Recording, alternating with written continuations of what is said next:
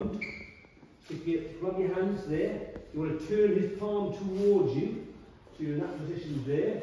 There's a get out of this, which is the fun part. And then from there, it's like a sword technique, like a shoryuken. You're going to go down. I'm putting this as slow. This is this palm top.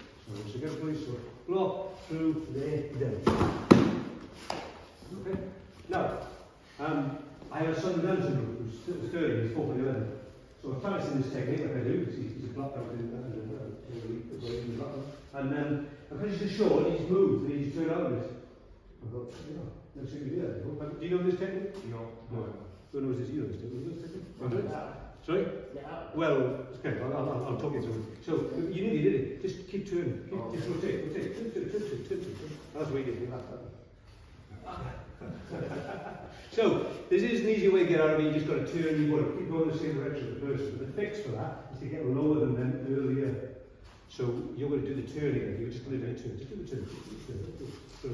Don't worry about it. Don't worry about it. Just do the turn. And again, just do the turn. Okay. So long as you get lower than him early enough, he's got no choice to go and do that. Because you'll probably do the technique and you won't know why you would. So I'll show you the fair part, the working part. Alright? Yeah. I'll show you one of your colleagues here. So, block in there, turn his palm to face you, bring his elbow really, really high, and then just bring that straight backwards. Okay? Have a go.